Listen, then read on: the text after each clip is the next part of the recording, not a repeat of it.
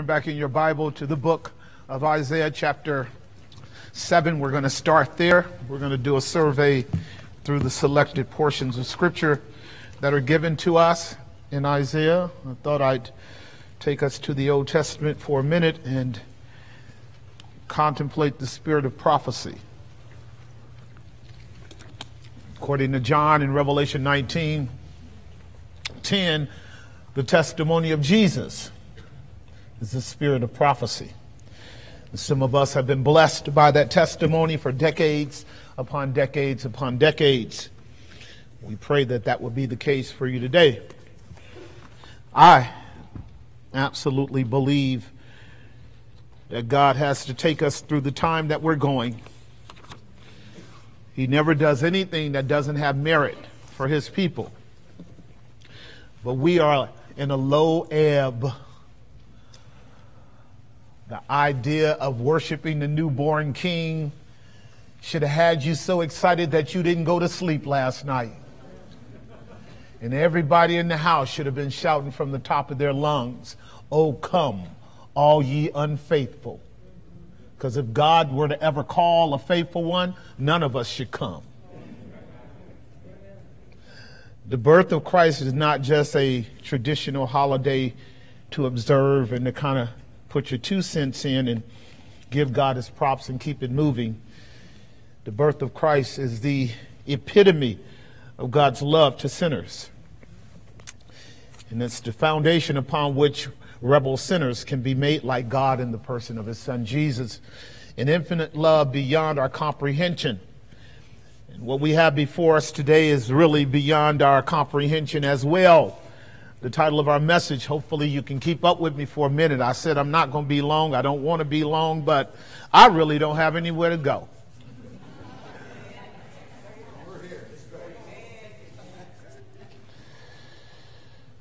A virgin shall be with child. That child will be called a prince and a king. The most glorious story in all of the universe. May God give you grace to actually be made aware that you are in the presence of his Spirit and in the presence of his Son. And may he deliver us from all forms of carnal worship, and we might behold his glory. If the contemplation of the incarnation of Almighty God doesn't humble you, nothing will. What a blessed, blessed day. What a blessed opportunity to sit under the preaching of the Word of God in celebration of the God-man, Jesus Christ. What a blessing. What a blessing that he gave us grace to not be trapped by the commandments of men, that we might gather together and worship the newborn King. What a blessing. What a blessing. The selected scriptures we're going to be dealing with address what I call celebrating in the midst of conflict. Celebrating in the midst of conflict. The birth of the most controversial figure in the world. We rejoice in the good news that the Savior, the Christ, the Lord is born, not on this day, but one day he was born. He wasn't born on December 25th, for sure. We could easily argue that, but the birth of Christ is not to be argued, but celebrated. I love the way Luke puts it. This day is born unto us a child, a son, a king, the Christ, the Messiah, even as the scriptures have stated. What day is that? No one knows that day in history. The patristic fathers didn't get it right. The early church didn't get it right. Neither the Orthodox Greek church nor the Roman Catholic church got it right. They all celebrated on different days, even now around the world. The American church does not know that. It doesn't know that Christ is celebrated on all kind of different days. It does not matter what day. It does not matter what the day is. It only matters that Christ is so valuable in your heart that you celebrate him. It really just does not matter the day. Don't waste 5 minutes arguing with people about the day. Argue with them about the fact that God sent his only begotten Son into the world to save sinners. That's the beauty of the event. That's the beauty of what's in front of us. Again, it's a celebration in the midst of conflict. It's a story of the redemption of God in Christ, personified in Christ in the midst of rebellion. There's a composite that you and I want to look at in Isaiah chapter 7 and Isaiah chapter 9 and then Isaiah chapter 11. I want to span that window of text to kind of build you a composite of what the children of Israel waited for and longed for. Yea, and according to Isaiah chapter 11, even the Gentiles, we in spirit longed for the coming of the Son of the living God. And we want to comprehend one more time the nature of the gospel of God's glory in Christ our Savior, in both his humility and in his triumph. I want to see if I can make this narrative come home to you. When you're contemplating the birth of Christ, his early life, his ministry, you're contemplating his humility. His humility. And to capture that attribute is critical. None who are called by the grace of God should abort the opportunity at all times to be humble. None who are objects of God's mercy and grace should abort at any time the quality of humility. Humility is what marks Jesus Christ.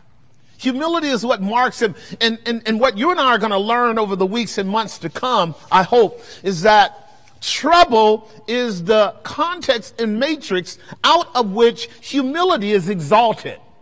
Humility is exalted in the midst of trouble. No one is more winsome and appealing to us than a humble person when everybody else is acting a fool. Would you agree?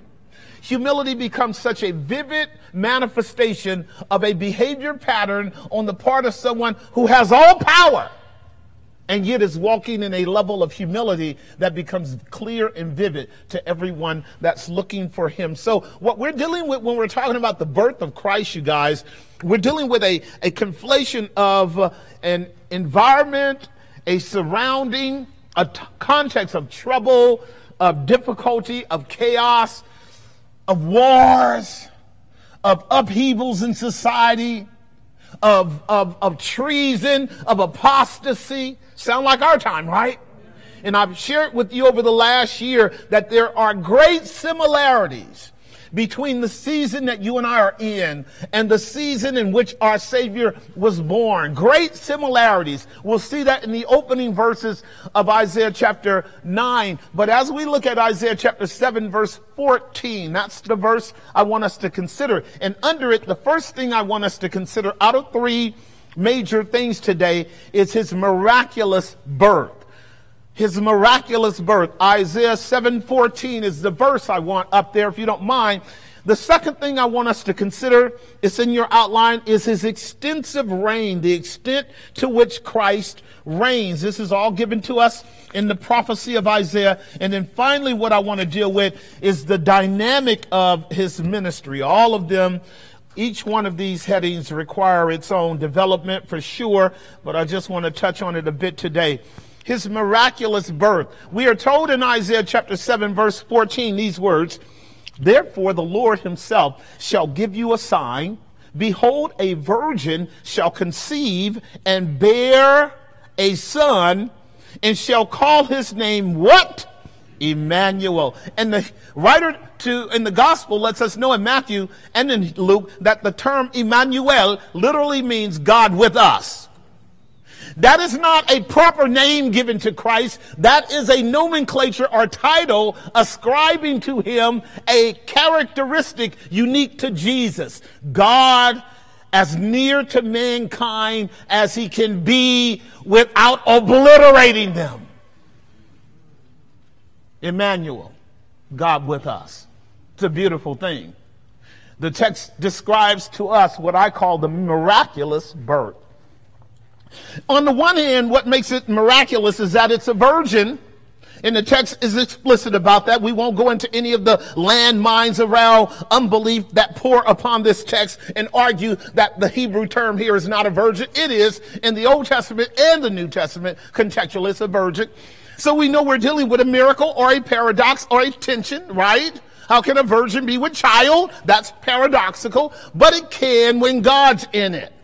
So here's where you and I want to start when it comes to reading the Bible, particularly around Jesus.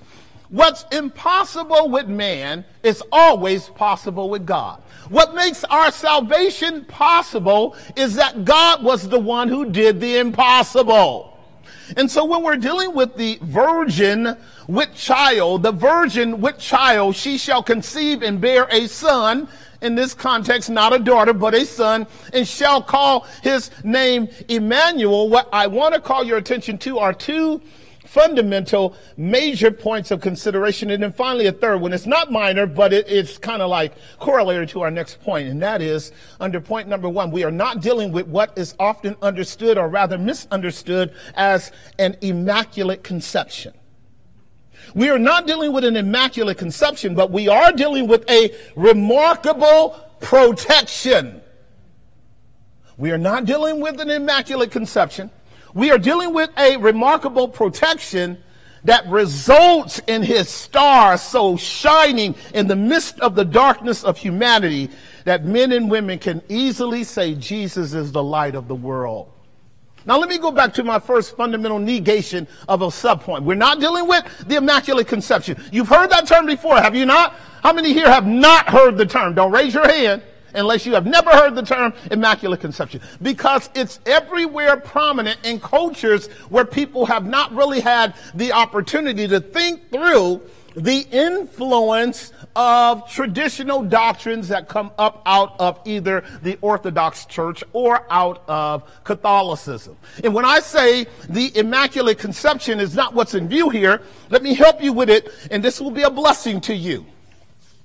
The idea of the Immaculate Conception is not to be misconstrued as somehow referring to Mary having Jesus in some kind of immaculate, impeccable way of his being brought into the world, like somehow immaculate really means sinless, it means pure, it means without blemish.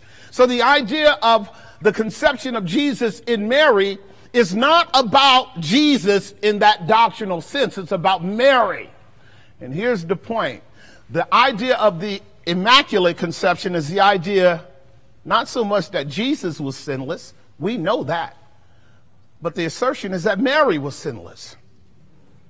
And that becomes the problem when you think it through. First of all, if you're a pure biblicist, and you don't allow the parameters of information to jade your interpretation of Scripture, then you cannot find in Scripture any kind of justifiable grounds for anyone in the world being sinless but Jesus.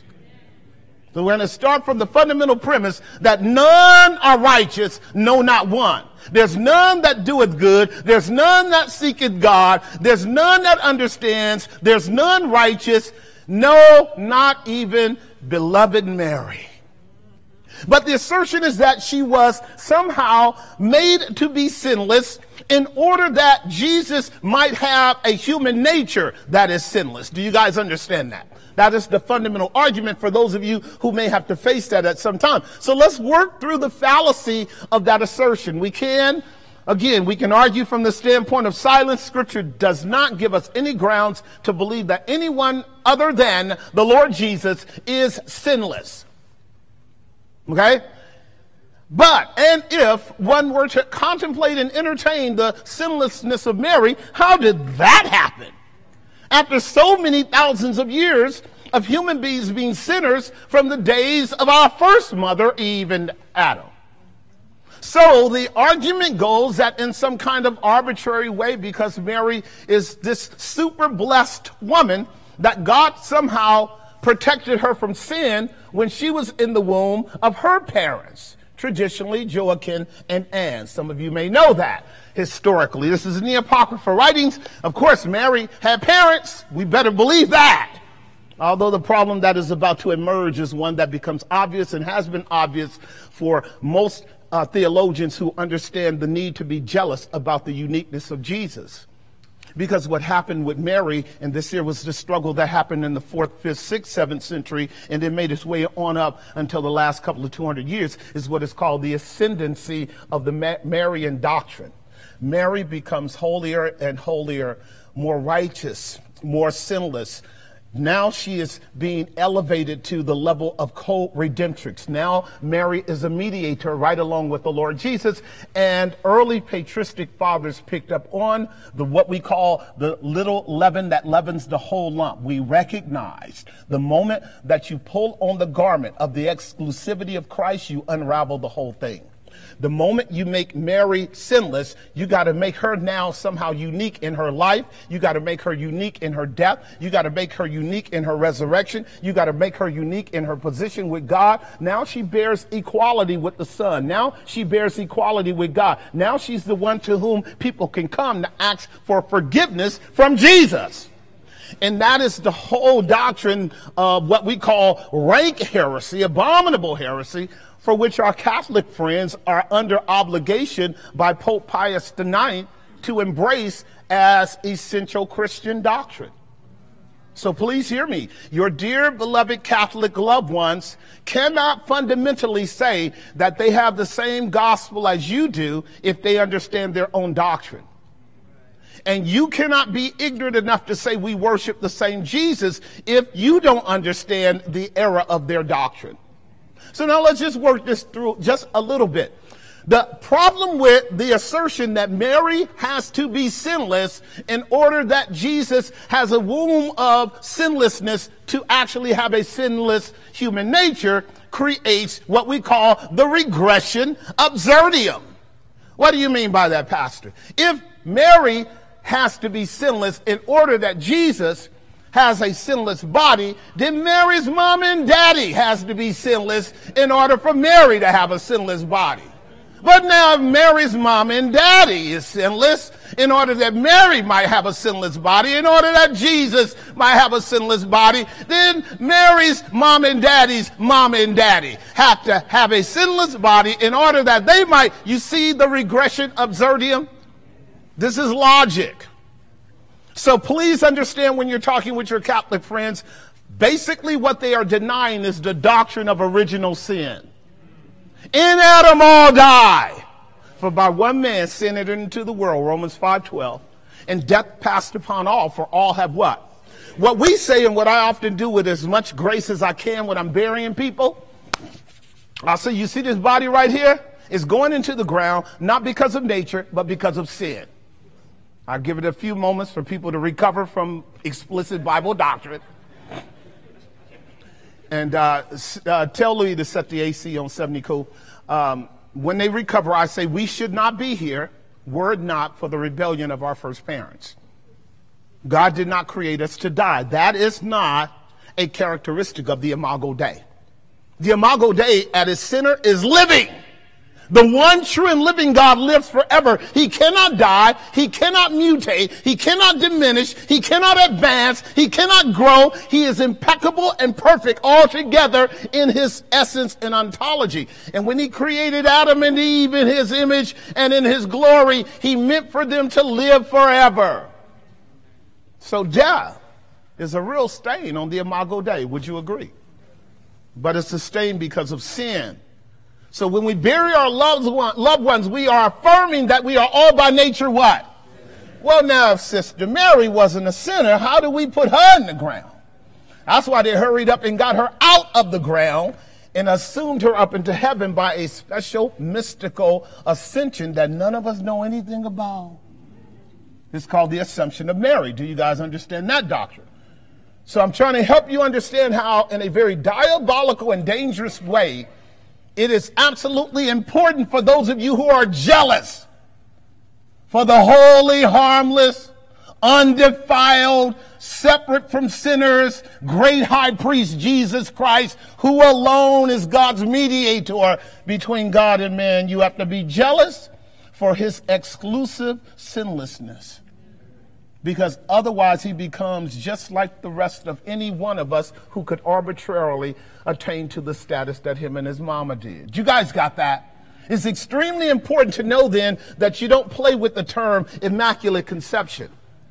Understand it before you employ it, all right? Because right now in the Catholic Church, so sad, but it is expected when you start unraveling sound doctrine in exchange for the traditions of men. Catholicism, very much like the Jewish culture, collapsed in all kinds of paganism hundreds and thousands of years ago. Very much like you and I are reading in the book of the Revelation right now, the great whore of Revelation 17. The Catholic Church also bears that same characteristic of being a great whore, opening the door up open to all kinds of pagan religions. Right now, there is a major thrust in the Vatican to do what many of the Catholic churches have compromised throughout different countries, where there has been what is called female deity worship. It's been going on for centuries upon centuries. Female deity worship. Today, it's Pachamama. Anybody know about Pachamama? Yeah, well, do your work, because it's a big old idol, female, pregnant female kind of asterisk god that the Pope has brought right into the middle of the Catholic Church and is busting up Catholicism as we speak, as it ought, because the whole world is under a present blinding apostasy right now. And a movement from a Christocentric exclusivity of the one true and living God to the worshiping of female deities is becoming prevalent everywhere in the world. And it was all sparked by an elevation of our beloved Sister Mary. Do you guys understand what I just said? So when we think about the miraculous birth of our Savior, we are diametrically opposed to any notion of an immaculate conception as per Catholicism. But we very much affirm a remarkable protection. Let me show you something briefly on it. Luke's Gospel, chapter 1, verse 35. If I've got the text right, Luke's Gospel, chapter 1, verse 35, lays out an expression to us around the conception of the God-man in the womb of his mother Mary that I just want to briefly talk to you about and articulate exegetically. When we read the angel explaining to Mary in verse 35, he said, and I'll start at verse 34, "Then said Mary unto the angel, How shall this be, seeing I know not a" what? Which means she's a what? There you go. This is how we establish sound doctrine. I've never known a man. I'm espoused to Joseph. I'm legally married to Joseph, but we have not consummated the marriage yet. I don't know anything about conjugal intimacy. How on earth am I going to be with child? Now notice what the language says. And the angel answered unto her and said, The Holy Ghost shall come upon you. Who is the Holy Spirit? The third person of the blessed Godhead. The third person, who is the dynamic of God, he is the one who actually moves as the agent by which God's will gets done. He's the one that created the heavens and the earth. The Spirit of God garnished the heavens by the decree of the Son. By the will of the Father did they work to create. We call him the efficiency of God. You guys understand that? Not by power, not by might, but by my what? Spirit, saith the Lord. In the same way, the Spirit of God brooded over the waters in the Genesis narrative in a mystical way of him brooding over the waters to take the chaos and create order and create division and distinction in order that his creative dynamic would appear after the declaration, let there be what? Light. The mystery of the work of the third person takes place here, overcoming Mary. This term here, come upon her, literally is the term to means to surround her and to seize her, to bring her captive. The Spirit of God on a particular day appointed surrounded Mary, overcame Mary, and seized her. That's the literal terminology there. It's the same idea that Jesus taught when he says, if a man is going to take a strong man's house, he must first what? Overcome him. Subdue him, and then he can take his house. It's the idea of being able to completely seize, completely capture. And the Spirit of God completely took Mary over. He completely encompassed her. He completely got a hold of her. She became the subject of a mysterious work that's now to be articulated in the second line. And the Holy Ghost shall come upon you, and the power of the highest, that is the Father, working through the Spirit, the power, the Spirit of the highest, the Father, shall now what? Overshadow thee. Now, I love this term Now, Luke is a doctor, but the Holy Ghost is the greatest doctor, so we don't even have to have Luke in the equation, but we do. And the term that Luke uses here is the same term that's used in Luke chapter 9 when John, James, and Peter are on the Mount of Transfiguration with Jesus. And on the Mount of Transfiguration with Jesus, guess what happens? They are overshadowed by the cloud that symbolizes the presence of God. All through the Old Testament, the cloud comes, right? Whenever the cloud comes, it's a symbol of God's presence, but it's also a symbol of the mystery of God. It's a symbol of the inexplicability of God. In other words, when the cloud comes, we are blessed to know God's there, but we don't know nothing about what he's doing.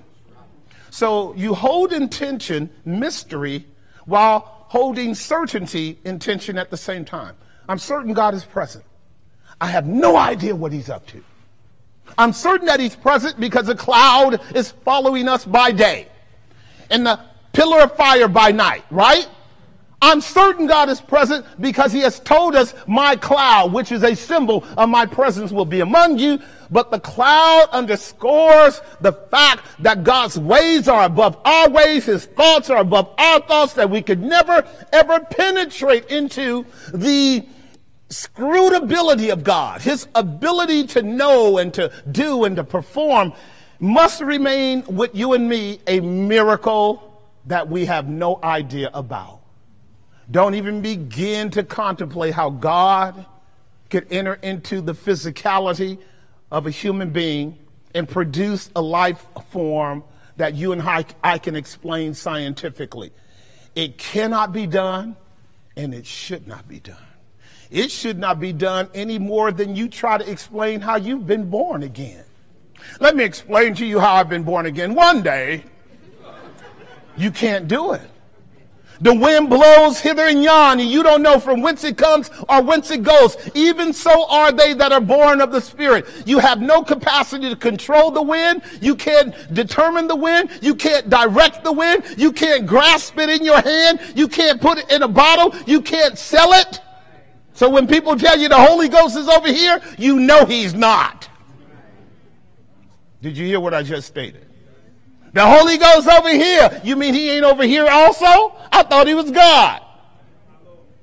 So the point being, ladies and gentlemen, is make sure that when God privileges you and me to bump up against mystery, biblical testimony of mystery, embrace it in the humility. See, this is what I was talking about earlier.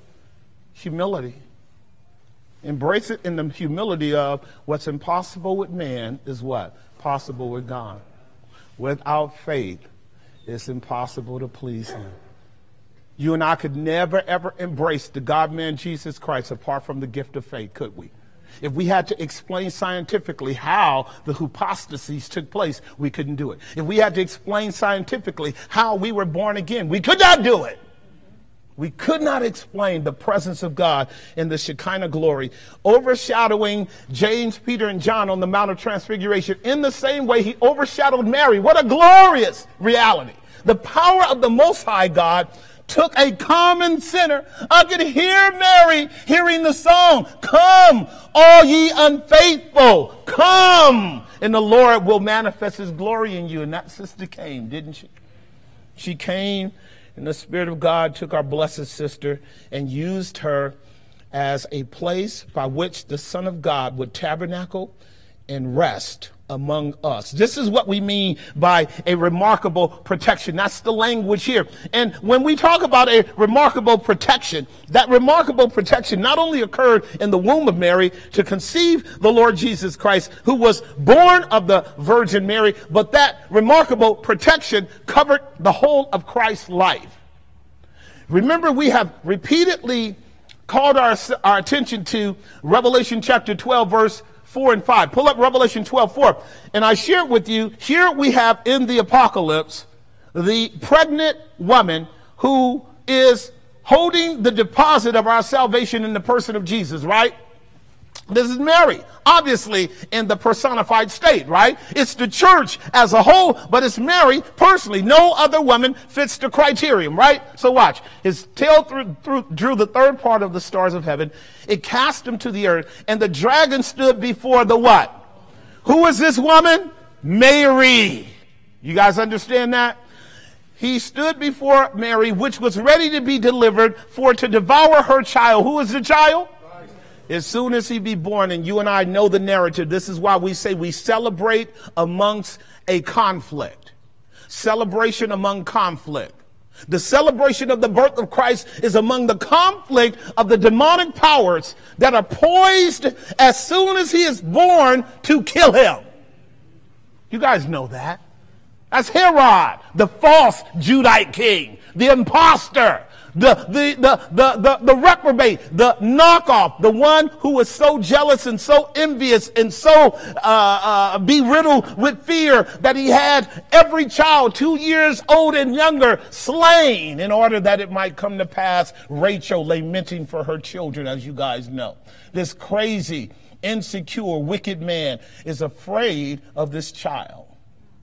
It gives me a little bit of an understanding of how much Herod knew about the scriptures and how demonically controlled he was. Because the picture you're looking at is the whole kingdom of the devil poised to take out the Messiah. This is dynamic of where you and I are today. The mystery of what's about to take place next underscores what I mean by this divine protection, this miraculous protection. This providence of God to protect Christ in the womb, to protect him out of the womb. You and I already know that Joseph was submissive to the angel again and again, was he not? The angel said, go down to Egypt, hang out for a minute, come back when Herod is dead. He comes back and he's about to go back home. Then he realizes Herod's little cousin is running the throne. The angels are going up to Nazareth. Hang out in Nazareth until he's dead, then you can come down. God is watching over the child all his life, is he not? But the book of the Revelation does not give you and I the historicity of the child's life. All we have in the book of the Revelation is his birth, watch this, and his ascension into glory. Look at what it says here in verse 5. Revelation 12:5. This is a point that I want to bring home now. And as soon as he was born, as soon as she brought forth a man child who was to rule all nations with a rod of iron, we'll be going there in a minute, her child was caught up unto God.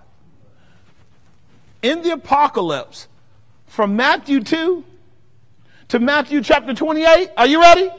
All the rest of those chapters are gone. He's born in Matthew 2. He's raised again in Matthew 27, 28, and he ascends into heaven. Chapters 3 to chapters 27 are completely gone, are they not? Why is that? Because of the certainty of a sovereign God who infallibly purposed a life for Christ that could not be impeded, though all hell came against him. In the book of the Revelation, it was so certain that Jesus would accomplish eternal redemption for us. It was so certain that he would never, ever one time sin. It was so certain that he would set his face like a flint and not be moved. Christ wouldn't budge. He would not be tempted to sin. He would not be overcome with sin. It was so certain, the obedience of that child, that the vision you and I have in Revelation chapter 12 is he was born and then he was caught up to God and to his throne. Hallelujah. Hallelujah. It's worthy of enjoying, because part of the problem in my generation is that we're so man-centered, we can't rejoice in the bigness of God. How big is God? He's so big that he could save sinners before even sending his son into the world. He's so big, he can save men and women on credit in our eyes, but with the Godhead, it's not credit, because he sees the end from the beginning. Why? Because it's all infallibly decreed by God. Not one of his precepts could fail. Insofar as we're concerned, the moment that God thought it, it was done. Am I making some sense? So when Jesus comes into the world and goes through all of the crazy stuff that he's going through, when we read it in Matthew, Mark, Luke, and John, and it's worthy to read, the consolation that you're to get out of that is that if you're in Christ, just as certain as it was for Christ to come out of the womb and be immediately caught up to God, so it is for me and so it is for you if you're in Jesus. I'm already at the right hand of God in Christ. I'm already seated with him. I'm already redeemed. I'm already forgiven. I'm already righteous. I'm already justified. I'm already glorified. I'm already rejoicing with the Father, Son, and Holy Ghost. Are you? Already rejoicing. This is what the babe does for me. This is what the babe does for me. The babe makes me happy. Now, let me just give you one caveat so we can move to our next point around the babe.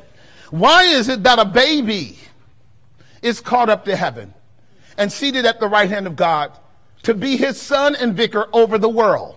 Why is it that it's a baby? Can I give you just what I consider a sanctified opinion? I can argue it scripturally, but maybe not fully flesh it out. Can I give you one reason why? Because when you're a baby, that's the best you're going to be. The moment you get 2 or 3, it's all naughty and not nice. You go from one rebellion to the next rebellion. It's better that God saves you as a baby, take you on to glory. Except you become like a little child, you shall not enter into the kingdom of heaven. And let me expand on that. The little baby there is an indicative that corresponds to his mother Mary in the book of the Revelation that you don't see with the whore. And here's what it is.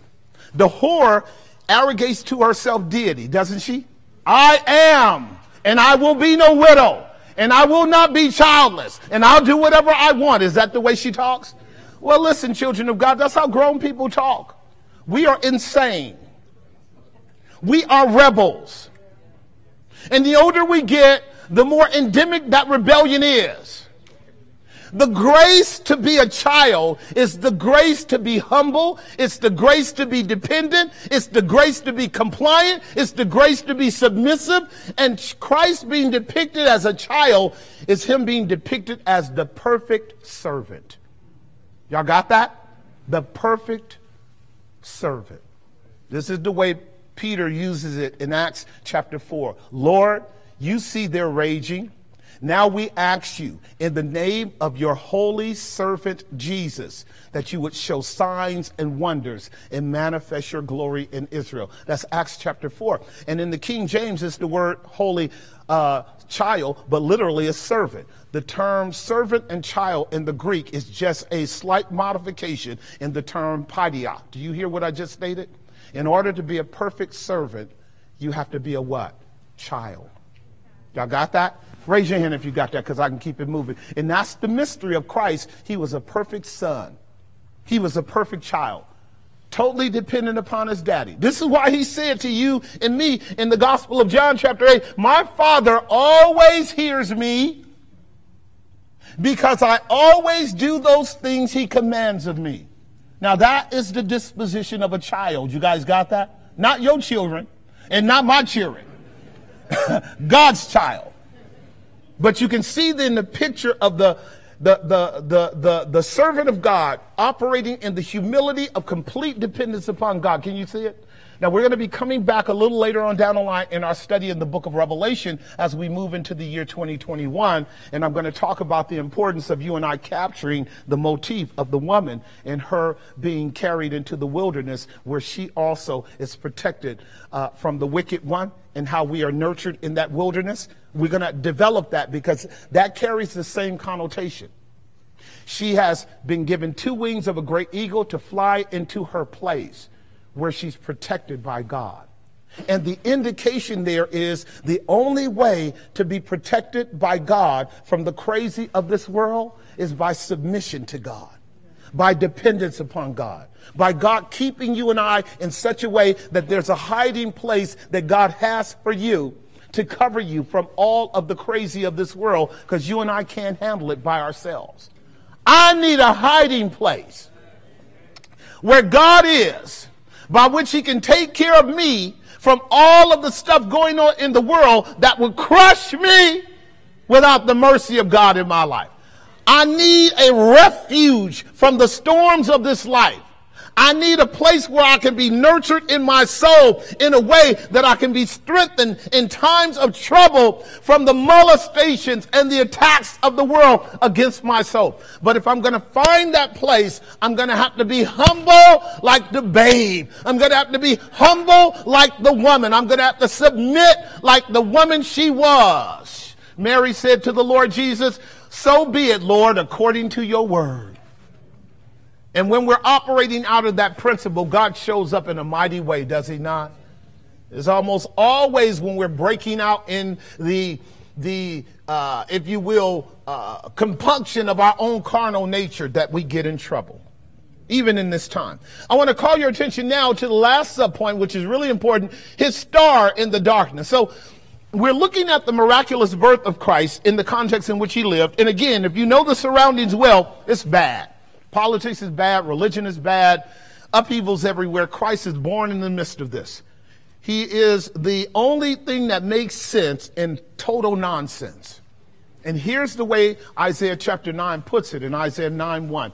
Isaiah chapter 9, verse 1 and 2. Watch the language as we move into our next set of passages that I want to develop. Isaiah chapter 9, verse 1. Nevertheless, the dimness shall not be such as it was in her vexation, when at the first he lightly afflicted the land of Zebulun, the land of Naphtali, and afterwards did grievously afflict her by the way of the sea beyond Jordan in Galilee of the nations. What is Isaiah doing? He's introducing us to the context in which the Savior is born. Where is that? Galilee of the nations. We're 2 chapters after the promise of the virgin child, are we not? We're only 2 chapters in. Chapter 9 now is going to give us the context into which Jesus grew up. Now, he was born in Bethlehem. But where did he grow up? Nazareth of Galilee. What is the context? Darkness. Look at verse 2. The people that what? Walked in darkness have seen a great light. Is that the way Matthew described it in Matthew 2? Of course. The people that walk in darkness, who is that? That's you and me. That's our world right now. That's the wickedness of our culture. That's the crazy thinking, the crazy politics, the crazy ideology. Anything that does not correspond with God's word is darkness. The world is in darkness. It was in darkness in Jesus' day. But notice what it says. The people that have walked in darkness have seen a what? Great light. Who is that great light? It's the child that was born, that was seen in the manger by the Magi, who did what? Followed his star. Is that what the Bible says? Followed his star. A star that was willing to lead the pagans, even in the midst of a dark culture. They came from the east, the text tells us in Matthew 2. And they were so happy.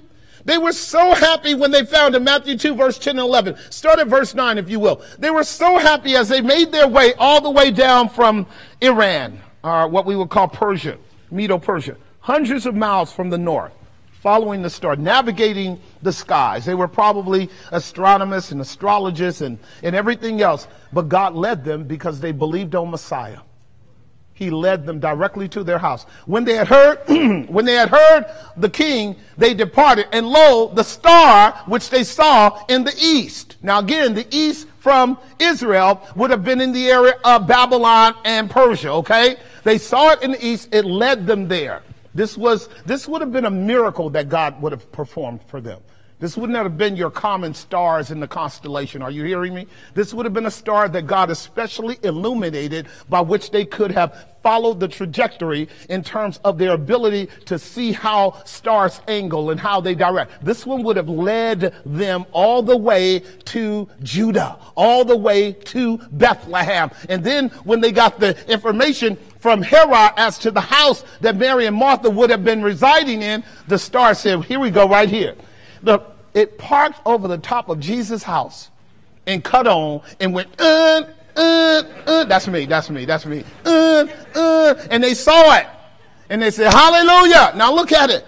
And it went before them till it came and stood over where the child was. Verse 10. When they saw the star, they rejoiced with exceeding great what? Right. And there again is an extraction worthy of your and my consideration. How much joy enters your heart when you see the star? How much joy fills your heart when you contemplate the glory of God in the person of Christ?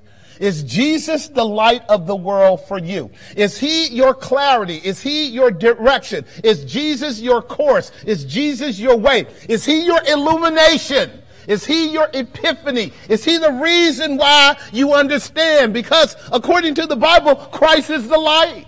And I can imagine if you and I knew anything about abysmal darkness, and then all of a sudden God cuts the lights on, and we see clearly now what's going on, how relieved our hearts would be, and how full our hearts would be that God would have visited you and me with the kind of light. And the text tells us they saw a great light. Not just a light, a great light. What you and I are contemplating whenever we contemplate the birth of Christ, listen to me, child of God, is miracle upon miracle upon miracle upon miracle upon miracle. The miracles are innumerous when you're contemplating the birth of Christ. Why? Because heaven is moving everything to bring to pass the counsel of God. And you're seeing it happen. Heaven is working, earth is working, kings are working, men are working, people are working. I wish I had time. I worship God like nothing this morning as I was contemplating the conversation that Elizabeth and Mary had when Sister Mary decided to go spend some time with her cousin up there yonder in the hills. Mary pregnant and Elizabeth pregnant. Now, generally, when you got two women pregnant like that, the best thing to be, brothers, is nowhere around. Just don't be nowhere around. Unless, I'm telling you the truth, unless, and I might preach this next year, but I'm going to just get this to you for free. They both were filled with the Holy Spirit. Now I'm telling you, I sat there for a long time and said, Lord, have mercy. Lord, have mercy. How different the conversation is in the spiritual than in the natural. Because we have so destroyed the glory of God by our preferring to be carnal in times when we struggle than to ask God to anoint us with His Spirit. But the kind of fellowship those two women had and the rich dialogue, the profoundly Christocentric utterances that came out of Elizabeth's mouth, and she passed that baton to Mary. And I'm going to tell you, when Mary picked that baton up and started preaching, I'm telling you, I drank 4 cups of coffee. It was so good because she talked about her Savior. She humbled herself. It wasn't about her. The text doesn't say, blessed above women are you, Mary. Blessed among women are you, Mary. And the moment she took the baton and the Holy Ghost opened her mouth, she says, He did this and He did that and He did this and He did that. God did this and God did that. God has brought down the mighty. God has lifted up the low. God has exalted. God has come. God has visited. God has kept His promises. Now that's how you talk when you're full of the Holy Ghost. God! Not men, not things, God. What a blessing. What a blessing. And now we come to what I call the extensive reign of Jesus Christ given to us in Isaiah 9:6. Isaiah chapter 9:6. I just want to touch on this a little bit, just a hair to help us understand something of what happens when Christ ascends into heaven, and He did. He's ascended into heaven now, Revelation chapter 12, 4 and 5, and He's on His throne. And He's going to rule the world with a rod of iron. Not going to, has, is, and will. Christ is on His throne. And here's what we're told in Isaiah 9:6. For unto us a child is born. Do you see it? This is the affirmation of His humanity. We could spend all day talking about the implications of the fact that Jesus assumed a human nature, but we've already done part of that. For unto us a what is born? A child is born. Contextually, the first promise here is given to national Israel. This child was for them. Messiah was meant to come to the people of the Jews first. I love it the way Peter put it in Acts 3:26. Unto you first God sent His Son Jesus to bless you.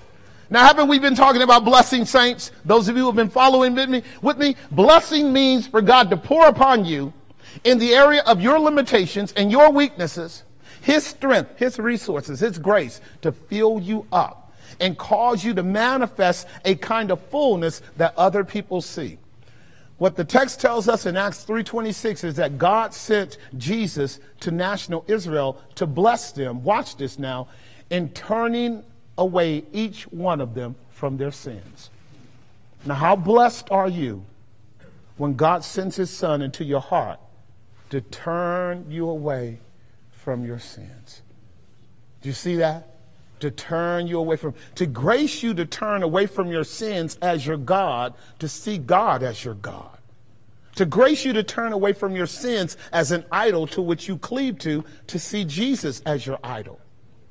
To grace you to turn away from your sins as your slave master to see Jesus as your Lord. What a grace for God to turn you from your sin.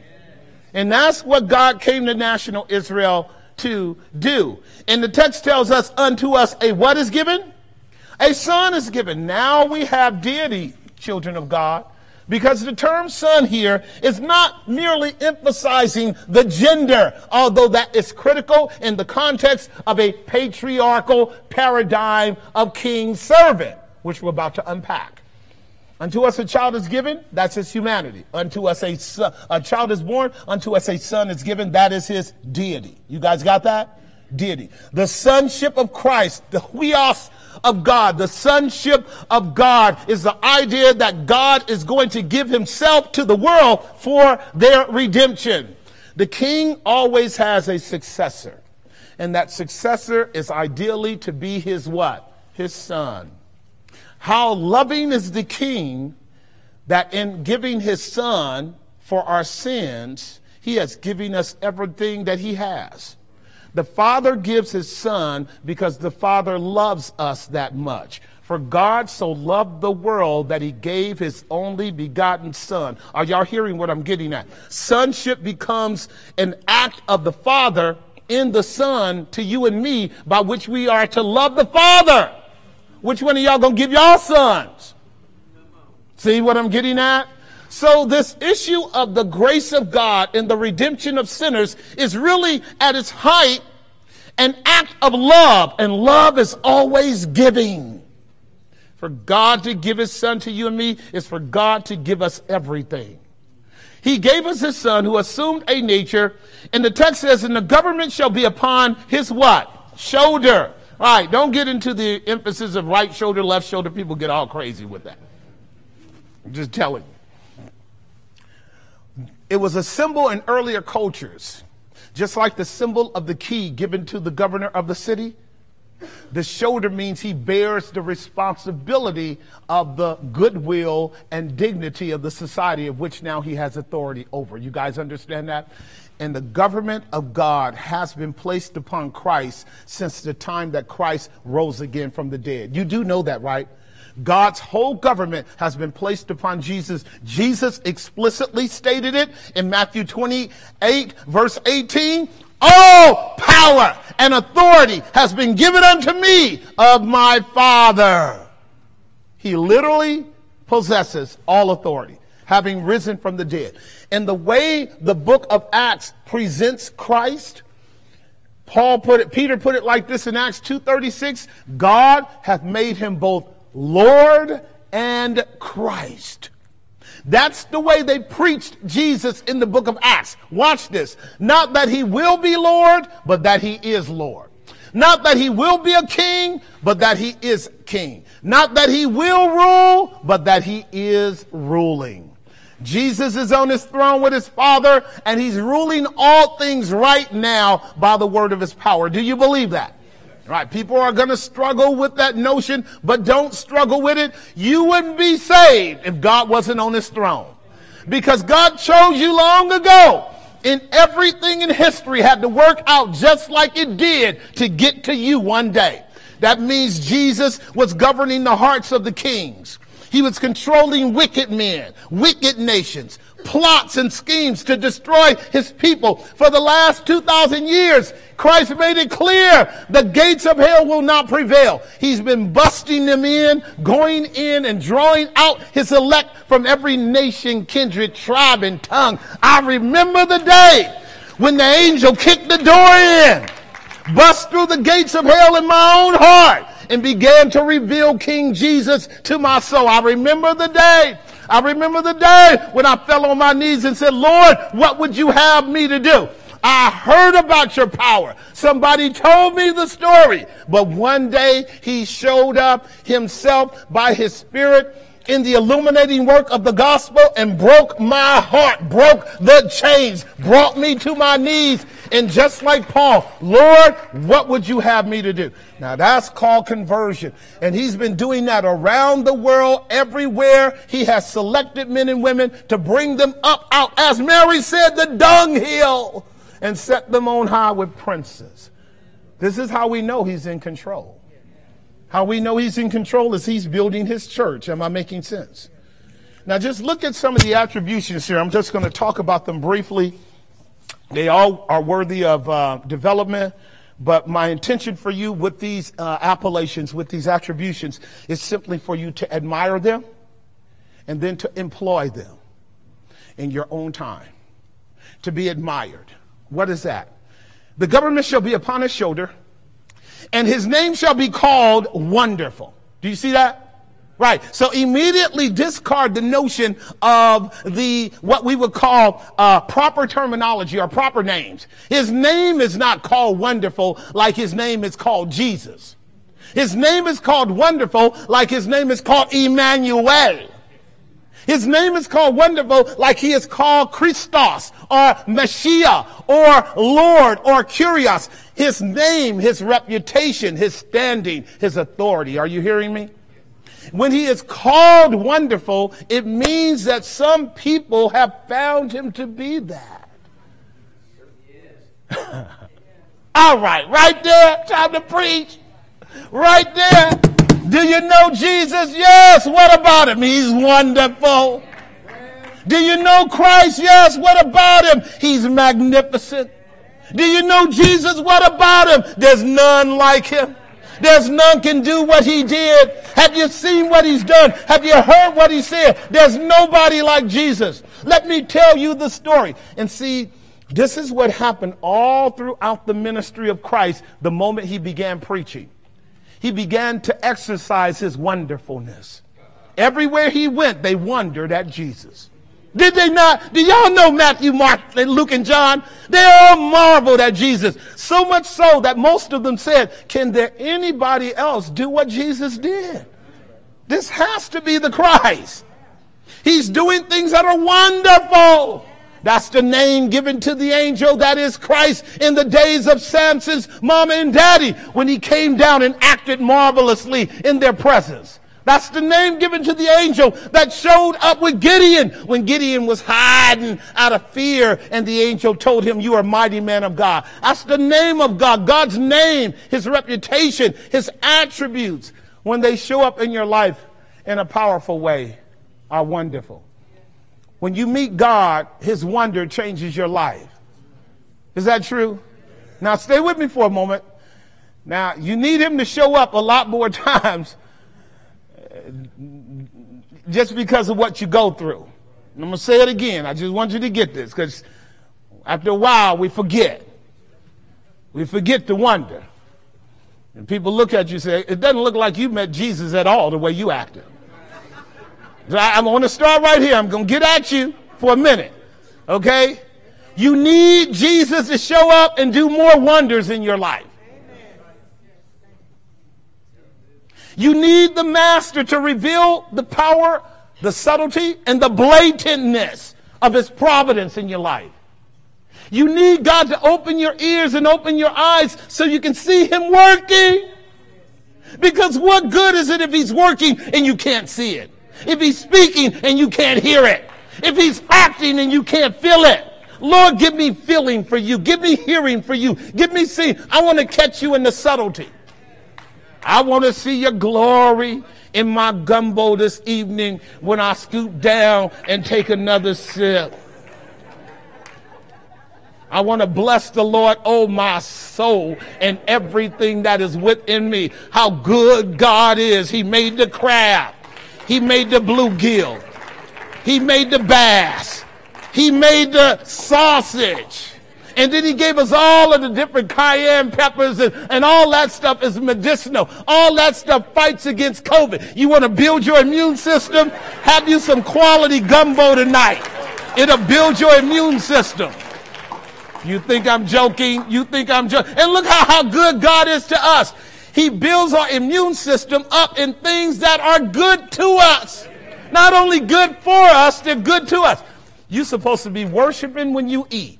You're supposed to be worshiping when you sing. You're supposed to be worshiping God. You should see his glory in everything he's done for you in your life. That's why he gave you eyes, child of God. That's why he gave you eyes. So many of us are blind to the presence of his glory. Lord, make it so that I got an assignment for us. I'm going to share it with you before we close for 21. Because he laid it on my heart. I'm going to just tell it to you. I don't care if it's just one person walk with me in it. And it came out of what we're dealing with. So let me go on to the next couple of attributions. So first of all, wonderful. These are 5 attributions. They're worthy of their own study. If Jesus ever shows up in your life, he's wonderful. But not only is he wonderful, the text tells us he's a counselor. You see that? So because we do have a colon there, what we don't want to assert is what many have. He's called wonderful counselor. He is a wonderful counselor, but he's wonderful and he's a counselor. Y'all got that? Now the concept of the counselor should humble all of us. So here's all I'm going to do with that, because you can read everywhere in your Bible about God's precepts, his laws, his decrees are his counselors. And as the psalmist said in Psalm 119, your precepts are my delight. Your statutes are my counselors. They walk me through my struggle every day. What does that mean, PJ? It means that you and I should be benefiting more profoundly, efficiently, and practically from God's word. We should find God's word able to build us up and give us an inheritance among all them that are sanctified. We should be able to hear from God's word unique and specific guidance for the areas in our life where we're tore up. We should be able to hear in God's word the promises of God, unique in particular to every area of our life where we need help. I want to be able to hear the great counselor tell me how it really is. How it really is. Because we're hearing narratives everywhere. If God speaks to me, then I'll know. Because God is to be trusted. I love it the way the writer to the Colossians puts it in Colossians 2:3. In Jesus are hid all the treasures. All the treasures. Stop right there for a moment. Paul considered that which is in Christ treasures. It's the idea now of coming upon something that is so spectacular, so wonderful, so valuable that you're just awestruck at not only the glory of it, but the multitudinous of it. In Christ are hid all the treasures of wisdom and knowledge. Did you guys hear that? All right. All right, so now watch this now. If you got a book that tells you about a Savior in whom are hid all the treasures of wisdom and knowledge, what's your problem?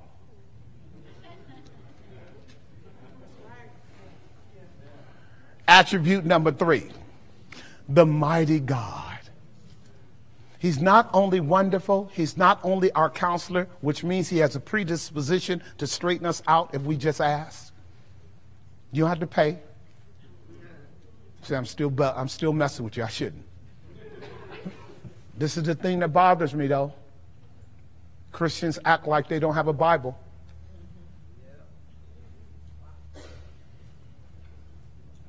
And they act like God's truth is not sufficient to bring them up out of quagmires.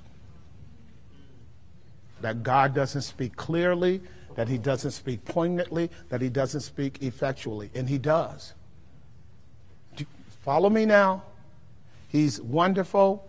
He's a counselor. He can lead you to freedom. I am the way, the truth, and the life. No one gets to the Father but by me. And I got a feeling, I just got a feeling that we're putting him aside for Dr. Phil and Dr. Phil Good. This is why. Now you remember the woman with the issue of blood? How jacked up she continued to be? It almost ruined her life. And then she finally says, you know what? I'm going to read Colossians chapter 3. And it changed her life.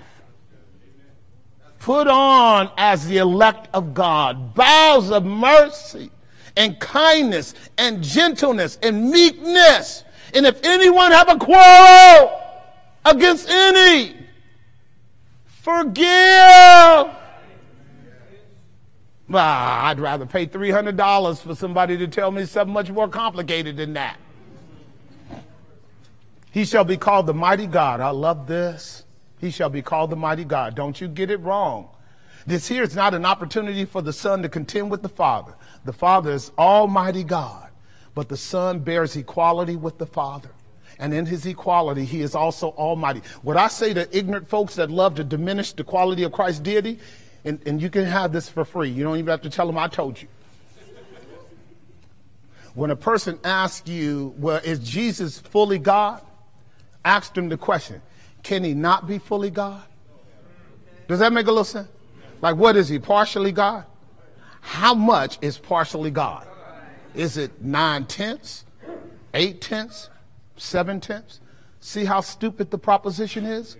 Either he's all God or he's not God at all. Either he has all power and all authority. Either he bears all the attributes and qualities of the Father and the Spirit, or he's not God at all. Am I making some sense? Right. And this is where he says, I and the Father are one. You've seen me, you've seen the Father. If there's any attribute in Christ that's diminished, he cannot be the truth. Am I making some sense? And so when it talks about the mighty God, it's actually talking about the power of Christ in his office as governor to actually overcome every trouble in your life. There we go again. Here we go again. If your Savior is wonderful in the manifestation of his glories, if your Savior is the counsel, that if you go to it, it will deliver you, it will guide you, it will instruct you. And if he's the mighty God, is there anything too hard for him? Cannot he break through any of your opposition, all of your hurdles, all of your troubles, all of your pains? Can he not subdue them? What's the answer? All right. All right. See what I'm getting at? See what I'm getting at? So now for somebody, these things are true. For somebody, these things are true. He's called the mighty God, and he's called now the everlasting what? Oh, let's fix that. Can we fix that right quick? Like we have to fix everything else? He's not God the Father. He's God the Son. He never was God the Father, and he never will be God the Father. If he were God the Father, he could not be God the Son. I got two sons, and I've got two son-in-laws, and they're all my son-in-laws, and they will never be me. Do you understand what I just stated? I will always be Papa for all eternity. They will never be me. Now, they're equal to me ontologically. They're equal to me in their nature. They're equal to me in their essence. They will never be Big Papa. Do you understand that? This is Big Papa. Now, in their own sphere, they also are Big Papa. Because they got children. Not Nate and David. Don't get that wrong. My two son-in-laws. So when the phrase is given, the everlasting Father, it's talking about the impact of Christ's role in people's lives. That he is as a father figure to us, and that he is the immediacy of God in our lives. Let me help you. Isaiah chapter 22, starting at verse 21. I want you to capture it. Two things I want you to capture there. As governor, as ruler, in the Old Testament, the leaders were often called fathers. Would you guys understand that? The kings were called fathers. The prophets were called fathers. The priests were called fathers. They were just the patriarchs. Listen to the language. Here's talking about Eliakim, one of God's servants, contextually. And I will clothe him with your robe and strengthen him with your girdle, and I will commit the government into his hand. Now, this is just 10 chapters later, 12 chapters later from where we are, where Eliakim is a great model of Christ in this context, clothing him, strengthening him. I will commit the government into his hand, and he shall be a what? Father to the inhabitants of Jerusalem and to the house of what? Right. And so again, the idea of the government, the idea of leadership, exercising paternal care over its citizens is the ideal relationship that should exist in any government with any people. Am I making some sense? Now look at the next verse, verse 22. Here it is, because this is the verse that Christ owns, Isaiah 22:22. Isaiah 22:22 is the verse that Christ owns for himself as he now accepts the fact that he's the son of David. This is where we're going to close down our message. And the key of the house of who? Will I lay upon whose shoulders? Whose shoulders is that? Christ. So Christ is an everlasting father in this sense. He will never be a ruler that will die on you. He will never be a ruler that will leave you or forsake you. Leaders come and leaders go. Rulers come and rulers go. But our ruler is from everlasting to everlasting. He will always be on his throne.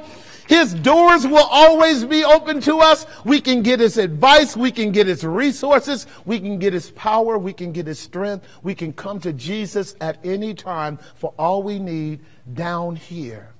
Isn't that comforting? Listen to it now. His government is available to all of his people, not merely in the autocratic sense of what we need, but in the paternal sense of who he is. Shouldn't we be able to trust our leaders like fathers and like mothers? That should be the way that it is ideally. And that's the way God has set up national Israel. That's why it was so deeply mono-ethnic, in order that that intimacy would be there in the hierarchical structure of leadership. For Jesus, he is our leader, perpetuity. He will never, ever not. And you guys remember this in Revelation 3:17, where he says he has the keys. No man can shut when he shuts, and no man can open when he opens. He's the one in control of everything. And he is a beloved father to all of us in that context. And so we have looked at the government of Christ very gingerly, as wonderful, as a counselor, as a mighty God, as an everlasting father. And finally, look at the statement that consummates the characteristic of his ministry here. This is the child that you and I are celebrating. He is called the what? Prince of Peace. Do you see it? He's called the Prince of Peace. And there it is again. You and I must not collapse up under the notion that as the Prince of Peace, he's talking about political peace. You and I must not fall under the notion that as the Prince of Peace, he's talking total peace. He's neither talking political peace or total peace. He's talking spiritual peace. And he's talking particular peace. Jesus is our peace. Are y'all hearing me? All right, so I'm going to bring this home because you need to get it. Paul made it very plain in Ephesians 2:14 that Jesus broke down the middle wall of partition. The law of hostility that was between us, the Jews, and God, Christ tore down in his own flesh, so making what? Peace. And he has reconciled us unto himself so that we are at peace with God. Now, mark this now. This is the other blessing that Christians mess up all the time. We are so sinful. Somebody go amen. Amen. Right. We are so wretchedly sinful. Right. You have not had the peace that you have in Christ since the day that God saved you. You have never had a peace like you have in your soul right now since the day that God has saved you. You have gone through all kinds of troubles, so many kinds of troubles, so many mess ups, so many circumstances that are ugly, funky. I mean, we can get really raggedy with the terminology. But in your soul, from the day he redeemed you and spoke peace to your soul, you have never ever been separated from God. You have never ever been under the threat of damnation, because the love of God has been poured into your hearts by the Holy Ghost, and all he ever says to you is peace, my child. That's all he ever says to his elect. Are y'all hearing what I'm saying? As bad as our life can be, as raggedy as it can be, as much complaining as we engage in, the storms are all existential. They're all out there. They're all in here, but they're not in Christ. In Christ, we have peace. In the world, you're going to have trouble, but be of good cheer. I have already overcome the world. In me is your peace. And this is going to be part of what I'm going to talk to you about here in a moment as we strategize for the year 2021. So why are believers forfeiting that deep, profound, immutable, unchangeable, destined for glory peace. Why are believers not recoursing to that peace as a hiding place to regroup, to overcome the folly of your circumstances? So I'm already segueing, because the way you overcome the world is to return to the center of your hope, to get back to the shelter. Climb right back inside of Jesus mentally and make it very clear all things are actually working together for good to them that love God. You don't let the world define your status. God has decreed it. You're perfect in Christ. You're wise in Christ. You're an overcomer in Christ. Nothing will ever separate you. What peace comes with that kind of proposition? All came in a child. All came in a child. Isn't that amazing? The child brought that package to us. All right, let me just deal with my last final text. I want to create something out of this. This is Revelation chapter 11, verse 1 through 5. I want to kind of create a dynamic here. Actually, whether you know it or not, we started off in Revelation 7 with the virgin. And then we moved to Revelation chapter 9 with his government. Now we're moving to Revelation chapter 11 briefly to deal with the impact or the dynamic of his ministry. This actually becomes even more intrusive, but I just want you to capture what I would call the expression of God the Father relative to what Christ would do when he comes. And if you can take any consolation out of what I'm saying, you're in this as the byproduct of his unfailing power, ministry-wise. So I love this. The text tells us in Revelation chapter 11:1, and there was given, not Revelation, Isaiah 11:1. I'm sorry, Isaiah 11:1. Who's up there running the PowerPoint? Isaiah chapter 11:1. Isaiah 11:1, because this is where we are. We're in the book of Isaiah, right? Have y'all been in the book of Isaiah with me for the... Okay. And there shall come forth a rod out of the stem of Jesse, and a branch shall grow out of his root. I love this. If we isolate this for a moment and do like a rush journey, we're dealing with an agricultural metaphor, and the agricultural metaphor is of a tree being planted. And what you're looking at is the growth of a tree in a very miraculous way in very contradictory circumstances. Really what you're looking at is the promise of something that could not happen apart from the grace of God. Okay, so I want to actually look at this for a moment and help you capture four things here. Basically, it's the idea of a rod out of the stem of Jesse and a branch out of his root. Y'all got that? Rod, stem, branch, root. When Isaiah says in Isaiah chapter 11 verse 1, a rod shall proceed or come forth out of the stem, what he's talking about metaphorically is a branch, literally a branch, shooting out of the body of a tree. The person that's watching it is seeing a miracle of a branch reaching way out, not only reaching out, but then bearing flower and bud and fruit on that branch. Okay? It's the analogy of two things. The go forth into all the world, be fruitful and multiply. This here is the kind of dynamic of multiplication, but it's also the inference of missional work being successful. Missional work being successful. Go into all the world and do what? Preach the gospel and make disciples. What Isaiah is doing in a very incongruent context is showing you how a root out of dry ground can become a big tree and bear forth branches and bring forth fruit almost miraculously. That root is Jesus. That root has its origins historically in the Davidic covenant. The Davidic covenant meaning God's promise to David. Now, David was the son of who? Jesse.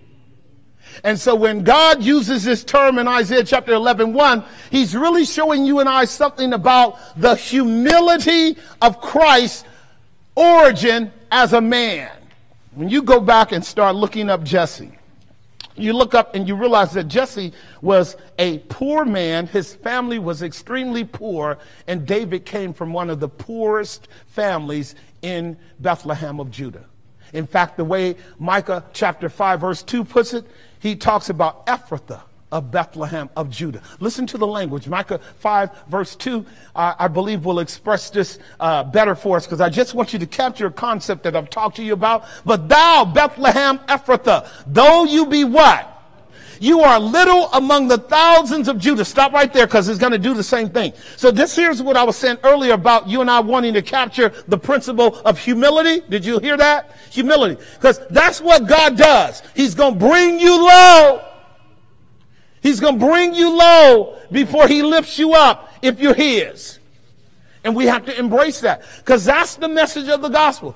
Here the Prince of Glory enters into the nation of Israel, but not only into the nation of Israel, one of the scrawniest, least reputable cities in all of Judah.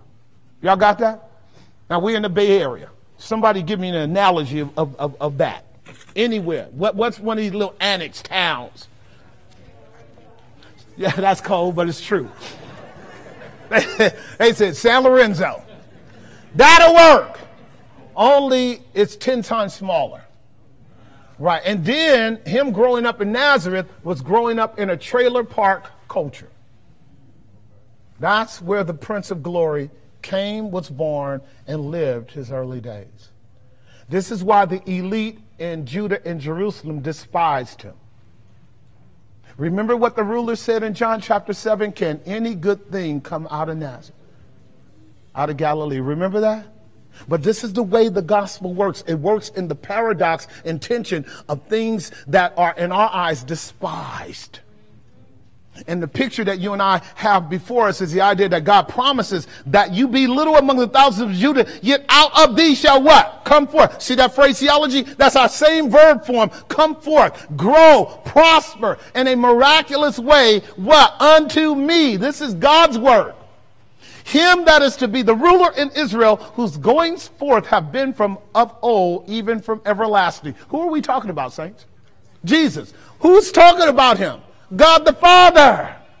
What is God saying? He will come into the world under the lowliest of circumstances.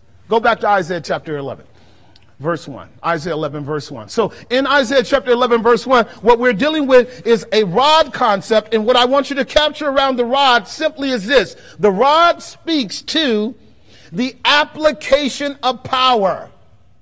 The rod speaks to the application of power. What Isaiah is saying to you and me is that Jesus becomes God's application of power. Now see, if you're an old school child, the moment we use the word rod, you go, yeah, I remember. The application of power. Right? I'm trying to get y'all home. I'm trying to get you home. Christ becomes the application of power in that he becomes the means by which God subdues sinners to himself. And this is where he constantly is stated as, and he shall come with a rod of iron. You saw that in Revelation 12:5, right? Him that was born, unto him shall he be given a rod of iron with which he shall what? Rule the nations. He was caught up to God in his throne. The rod of iron, you're going to see, is really his decree, his proclamation, his preaching. The preaching of Christ is the rod.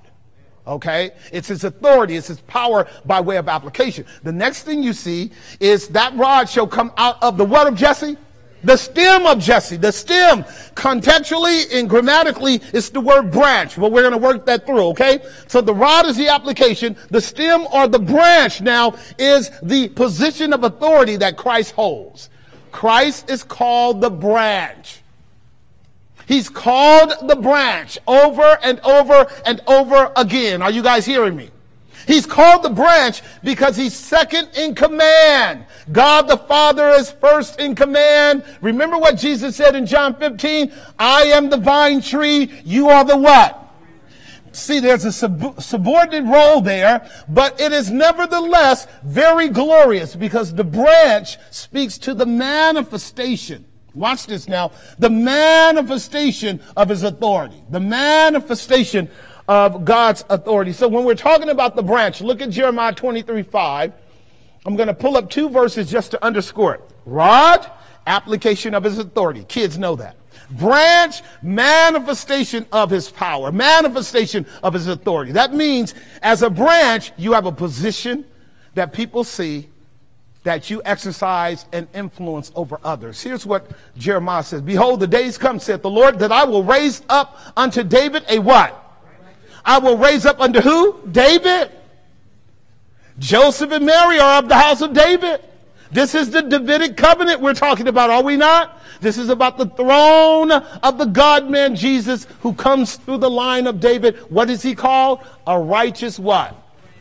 Now, remember what we've learned here at Grace? All that he is, I am where? In him. And all that I am, he was for me. If he's a branch, are we not branches? Go to work. Go to work.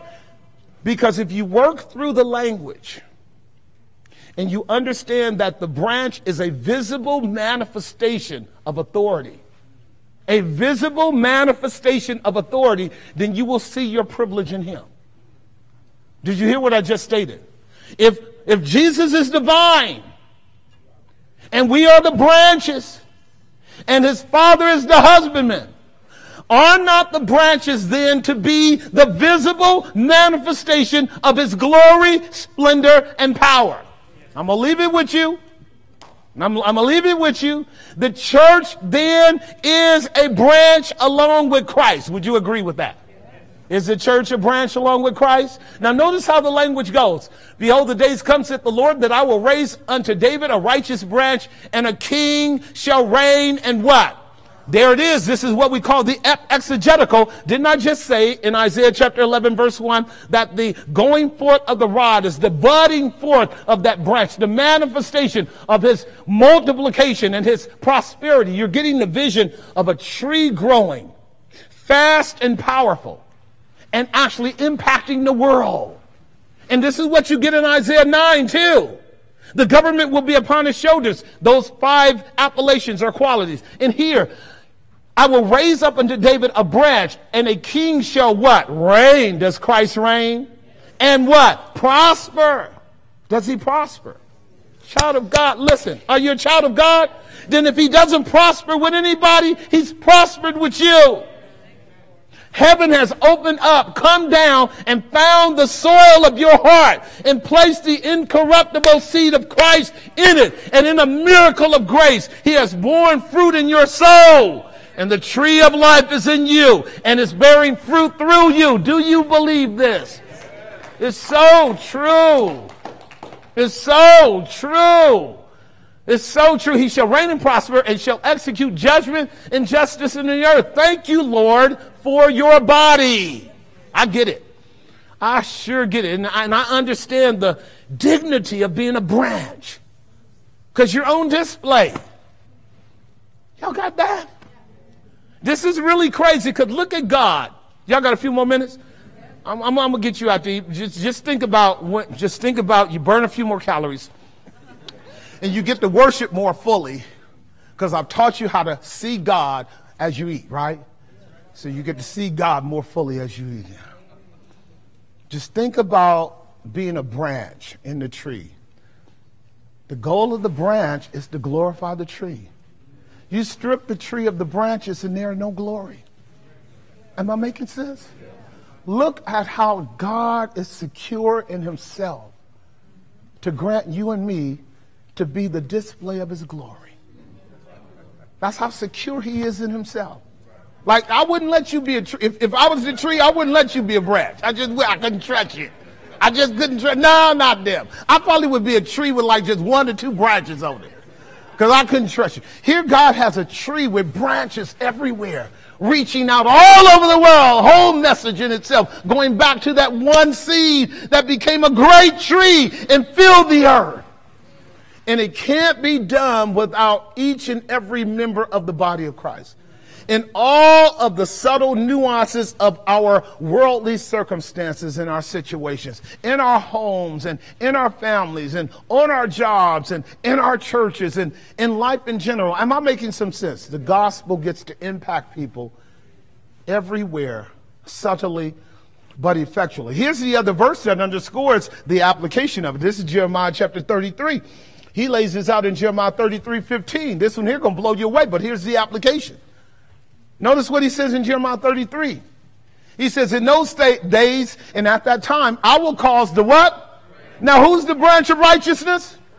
Now watch this. To grow up unto David, and he shall execute judgment and righteousness in the land. Verse 16. Beautiful, beautiful language. In those days shall Judah be saved, and Jerusalem shall dwell safely. And this is the name whereby she shall be called the Lord our righteousness.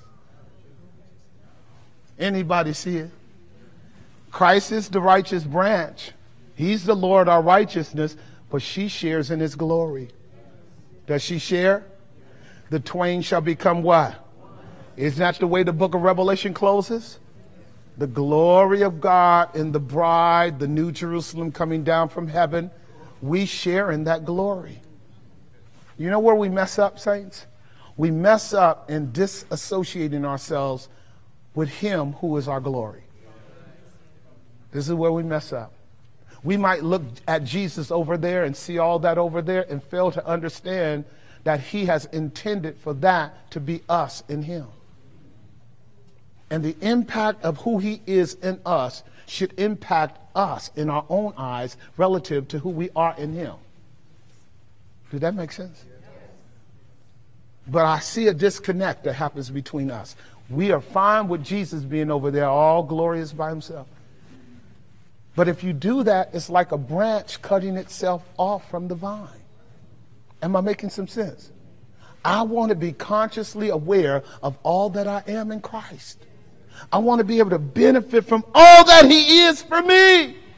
I want to be able to sue the throne of God for God to do in me what he purposes to do in me, so that I don't fail to bring him glory in all the areas of my life for which Christ assumed a human nature as a baby.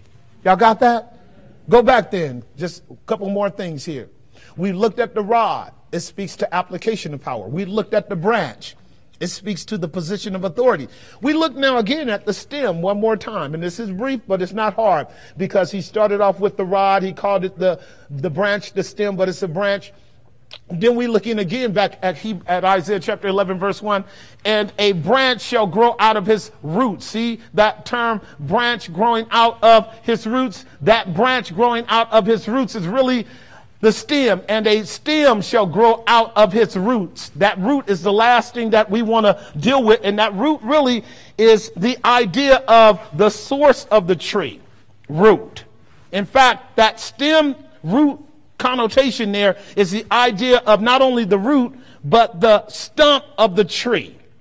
The stump of the tree. The way we understand this word, I think, is best explicated in Job chapter 14, starting at verse 7. You've heard this language before, but Job is going to explain it more fully for us in Job 14, verse 7. Look at the question.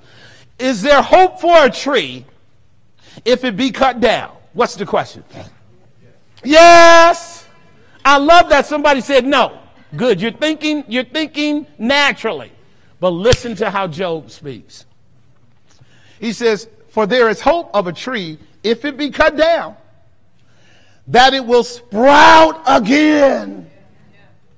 And the tender branches thereof will not what? The glory of that tree is in the root of the tree.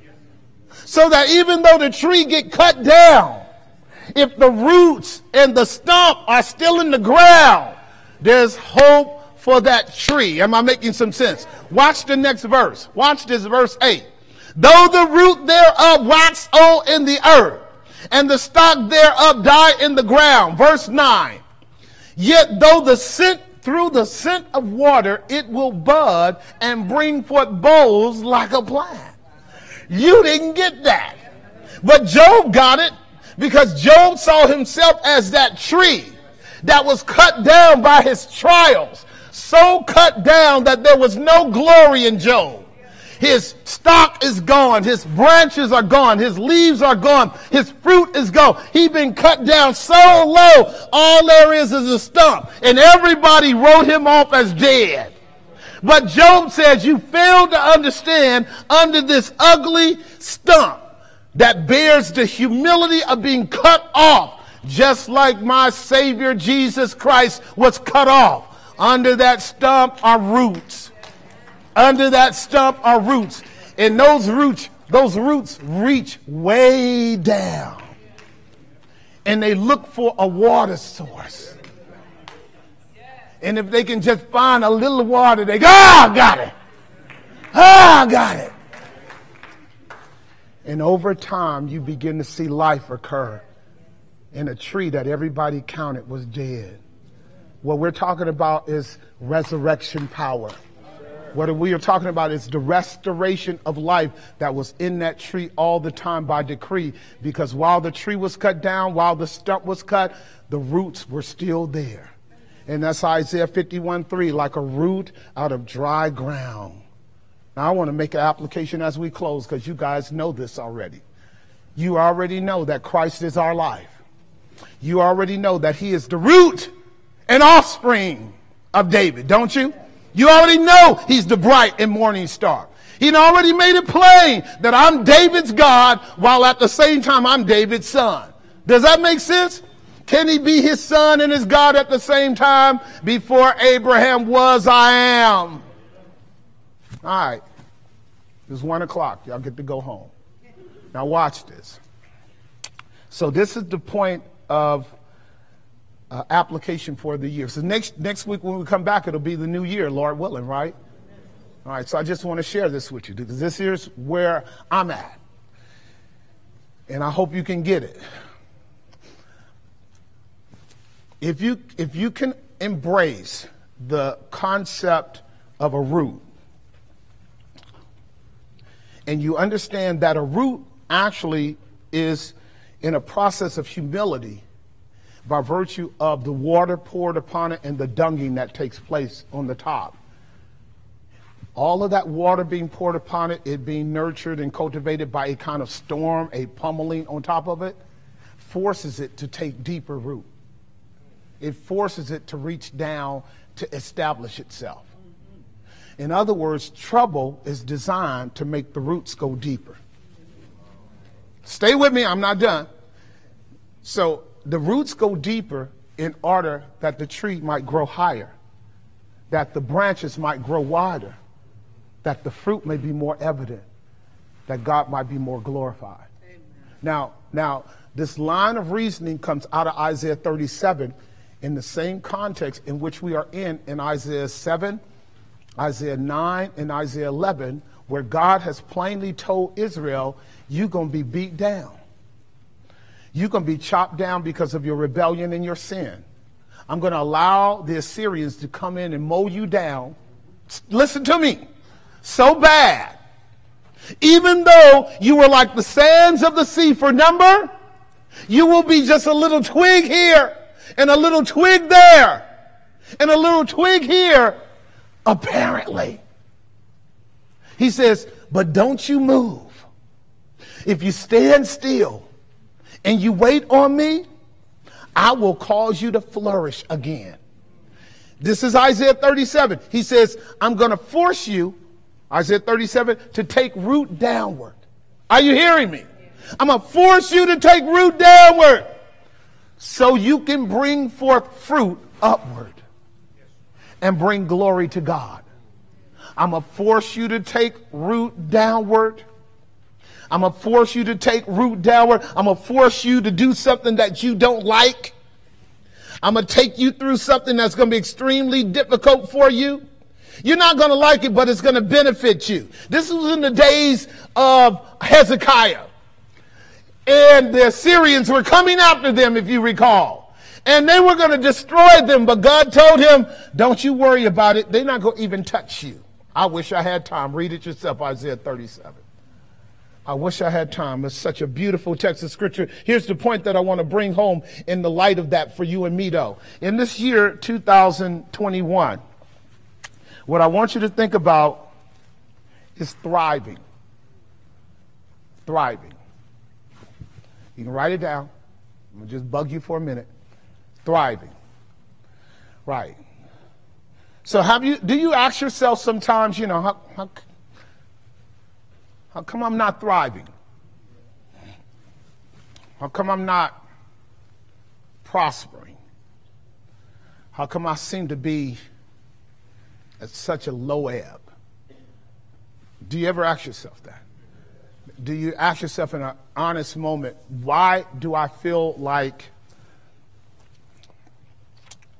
I'm not bearing any fruit? I'm struggling all over the place. When I look at myself, all I look at is struggle. So what I want us to talk about, and I'm going to unpack it in the new year as a theme. I'm actually calling your attention to the text. It'll come back up. We'll deal with it. Is the ability to embrace struggle in order to define your thriving in God. How is it that God causes us to thrive? Where is it that God causes us to thrive?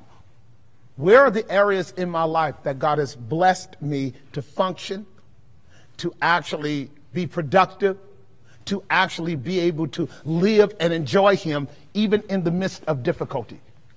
Please hear me, because I can tell you what the enemy would love for you and I to do is to see it all bad. To see it all bad. Do you hear me? To see it all bad. To see no redemption in it at all. To see no glory in it at all. See no productivity in it at all. And I want you to think with me. How does God cause His people to thrive? To thrive. And He never does it apart from struggle. He never does it apart from struggle, child of God. It's always in the struggle that He's calling you and I to find His mercy and His grace. And to allow that mercy and His grace to teach us to be counterintuitive. To be able to function in a joy that is rooted not in my circumstances, but in His promises. In His faithfulness in my life. In His goodness in my life. So for us, thriving is going to be about being able to recognize His blessings and then embrace those blessings legitimately and joyfully. Thank you, Lord, for health and strength. Thank you, Lord, for a roof over my head. Thank you, Lord, for a little bit of financial reprieve. Thank you, Lord, for a sound mind. Thank you, Lord, for being able to comprehend your glory. Thank you, Lord, for faith not to believe this dumb crap that's going on in my world. Thank you, Lord, for discernment. Thank you for wisdom. Thank you for humility. Thank you for grace to stand. Because there the branches are spreading out. And people can see the flower and the fruit. And it's happening because you're staying in your place. And you're allowing it to occur. Are y'all hearing what I'm saying? Because if you don't, the goal of the enemy is to cut you off. So that you are just a branch on the side of the road. And that would be a lie. From everything we heard today, that would be a lie. If it was a lie for Christ, it's a lie for you. If when they cut Him down, laughed and rejoiced, as if that was His permanent position, but God raised Him from the dead in 3 days, can He also resurrect your situation? Can He cause you to bear fruit upward, even though you take root downward? Are you hearing what I'm saying? And I'm telling you what, we're going to need this. In 2021, you're going to need to know how to take root downward. Okay? You're going to need it. Amen.